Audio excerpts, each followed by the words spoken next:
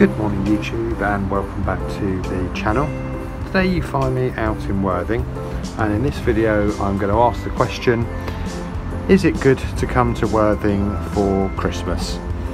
So Worthing, West Sussex, is located on the south coast, and for as long as I can remember it's been one of those places that you will often go to do Christmas shopping. However, with the advent of COVID and people buying a lot more online, is it still worth making the trek to Worthing to experience the Christmas feel that you would expect with Christmas shopping? So let's just have a look around, and also we're going to see how COVID has had an impact on the way that the town is now made up. So one of the big changes that we've seen is the advent of these small pop-up catering services. Originally, with coronavirus, people weren't allowed to go to the shops to shop or foodieries, and but people were walking along this promenade, and this channel featured that on there, and so these makeshift eateries sprung up all the way along the coast. Also, another big win is just behind it there, outside the car park. There was a flat area that was just left doing nothing. They've turned that into a eatery for all different types of restaurants, so been a big pull for Worthing and a big success. So one of the big changes has been the addition of this pedestrian area. Used to be an area where people could park and also to drop off and collect people. There was a small roundabout at the end there, but this has been replaced by these structures. Again, change of focus of Worthing, so moving more towards a retail outlet and more to eateries. As you can see, just having a look at the selection of shops here, we've got a kitchen bar, we've got a cafe, we've got a Subway, another cafe, Costa, so plenty of options if you want somewhere to eat. One of the relics from the past is this old boat, just reminding you that this used to be a fishing village.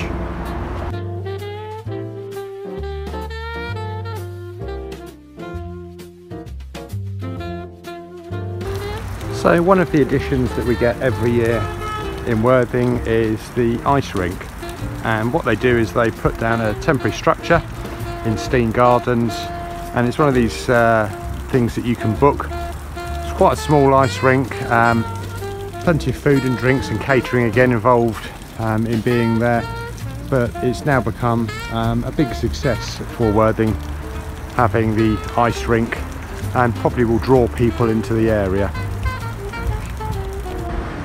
So in this section you can see some empty shops,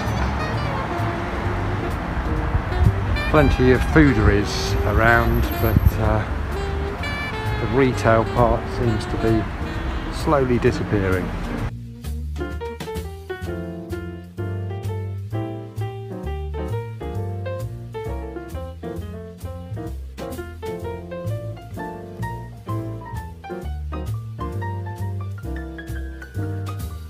This is the Warwick Street area. Small independent shops in this area, a bit like the lanes in Brighton, but not quite as diverse.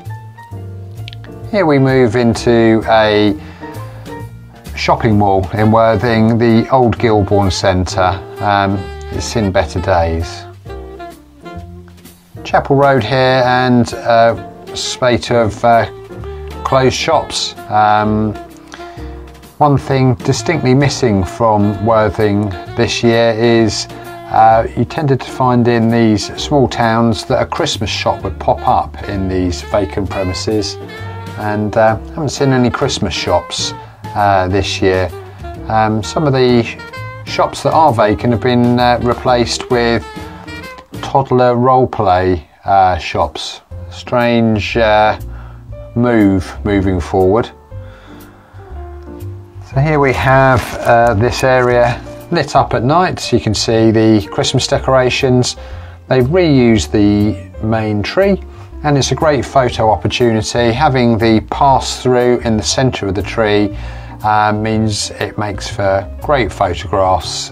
This was new for Worthing last year, and yeah, it's a great addition, and it's great to have some photo opportunities like this, being that today we're all focused on taking pictures and videos with our phones. Looking to the east into Warwick Street, this area doesn't look like it's had any of its Christmas decks popped up yet. And another photo opportunity near to the Christmas tree. Again, one of last year's decorations reused. In this area there's a couple of department stores which in my experience has always been a great place to go and do your Christmas shopping, but these have closed recently due to the change in customers' buying habits. This building is the old Debenhams building, and opposite is Bentall's, later to be known as Beale's. Both of these shops were department stores that started out in the 1950s in London and moved down, and were very successful in the town up until recently when everybody started to shop online. Looking to the west into Montague Street, and this area is the Royal Parade. No Christmas decorations in here, but it's an extremely well kept part of Worthing, and a historic part of Worthing having this old style arcade. As we get back into Montague Street, you can see that the big brand names and shops have left the high street in Worthing, not to be replaced. You'd like to think that the council would be doing things to incentivise some of these shops to come back to Worthing. However, on this visit to Worthing, it cost me £3.90 to park the car.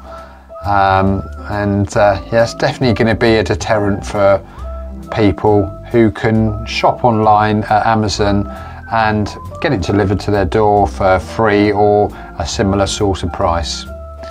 This is a new area for Worthing, Portland Square. It's just a recent redevelopment, seating area, and in this area there's a lot of restaurants and food shops. So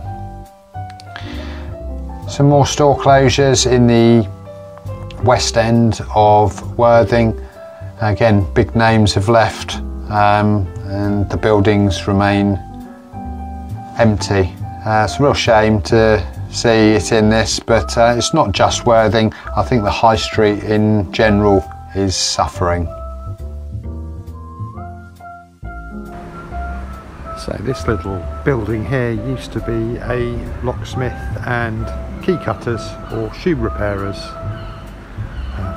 Long since gone. So I'll leave it up to you to come to a conclusion. Do you think it will be a great experience visiting Worthing for Christmas?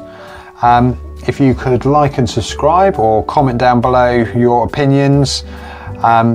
Thank you for watching. I'll see you in the next video.